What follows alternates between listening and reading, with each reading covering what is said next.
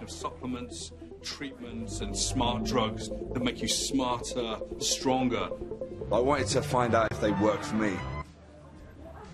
So interesting. If the key to being smarter and living longer was as simple as taking a pill, would you do it? Most people saying yes. The fascinating subject of biohacking is explored in the documentary Smart Drugs. Joining us this morning is futurist Nick Badminton, who tests these drugs in the documentary. Good morning. Good morning. How are you? I'm great, thanks. How are you?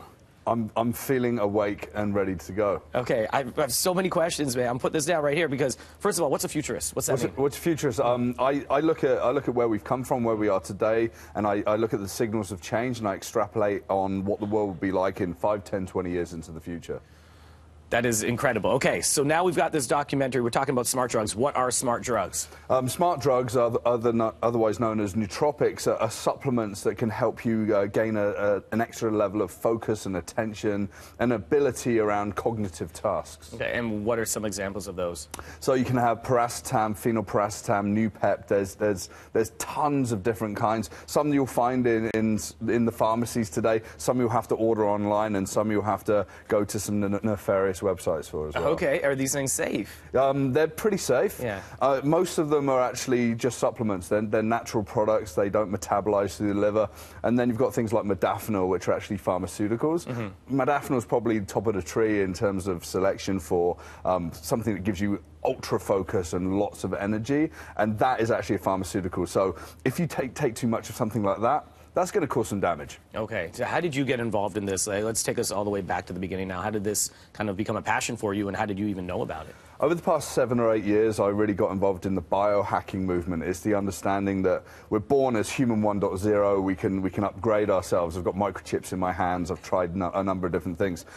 And then the producers got in touch with me. They're like, oh, we hear that you do this, and it was a perfect fit. And I was willing to experiment and try anything as part of this documentary.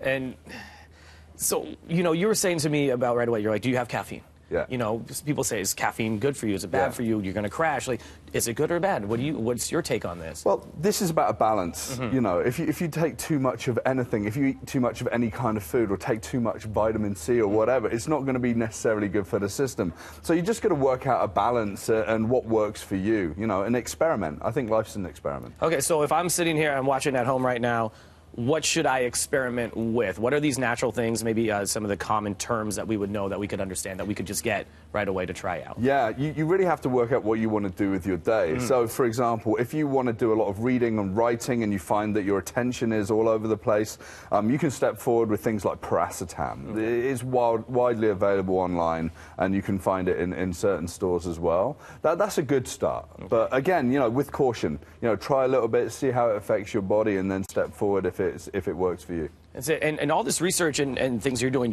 here in Toronto. Yeah, I'm doing, well, I do it as I fly around the world, but like, yeah, Toronto, San Francisco, Vancouver, New York, wherever. Yeah, absolutely. I'm so fascinated by this documentary. We can see this tomorrow night, correct? Correct. It's on the CBC at 7 o'clock, so you can check it out. And more on the documentary, you can check out the link we have for it at breakfasttelevision.ca. Nick, this is we're just scratching the surface. We are. This is amazing, man. Absolutely. Thank you so much for being here this morning. Thanks so much. We've got more Breakfast Television after this.